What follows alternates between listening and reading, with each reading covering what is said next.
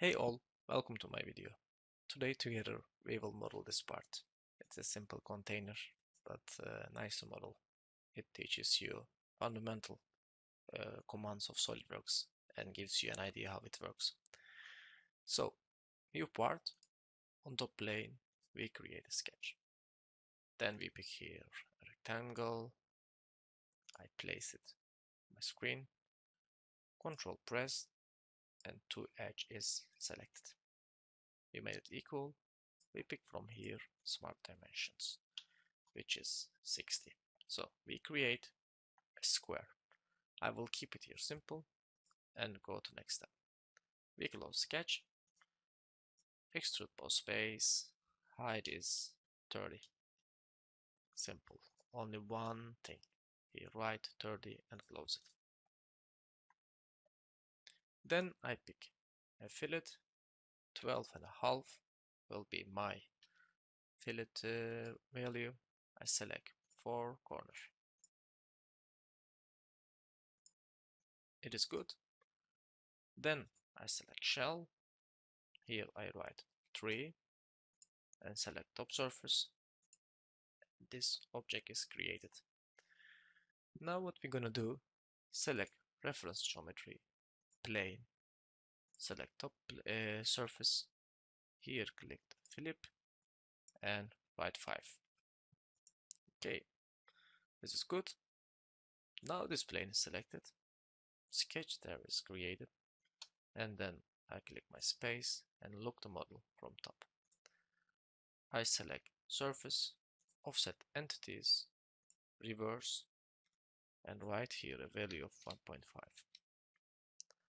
Once this is done,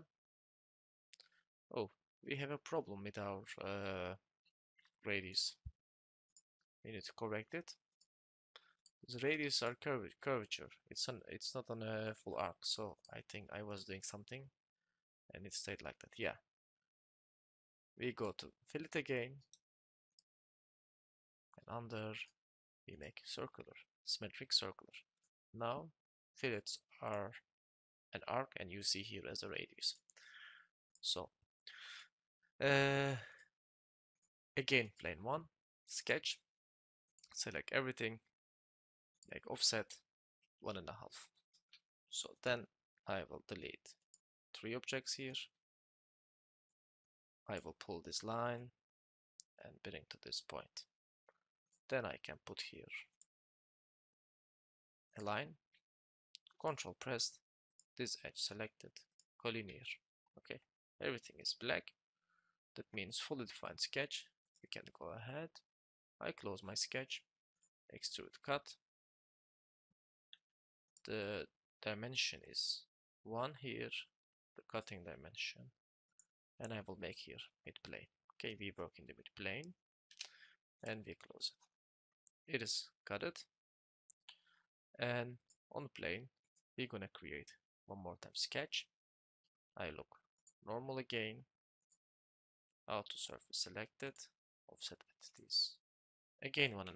So I don't create any gap in between two objects. If you're really going to print this or produce, you need to give some gap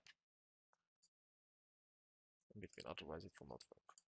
It will be stuck. So I pick a line and I add here 2 sets of line. Control is pressed. I make these objects symmetric. I say here 5. This is 12. Okay, this is 10. And after this, trim entities, select these 2 guys, this trimmed. Radius 1, select everything, radius will be added, and operation is done. We close the sketch, extrude both space, mid plane, 0.5 thickness. Okay, it looks good. So chamfer, select chamfer here at the bottom, 0.5, and then fillet. We're gonna add here 0.25 again, select this 4 edges.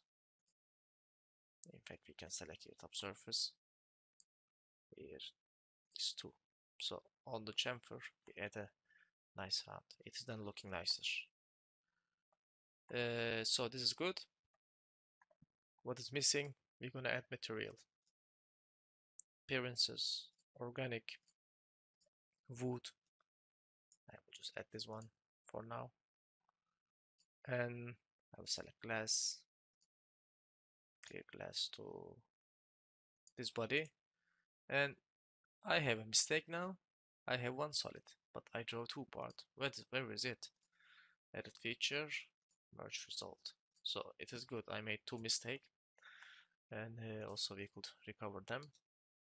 I here remove material, so it returns the original state. This one is glass.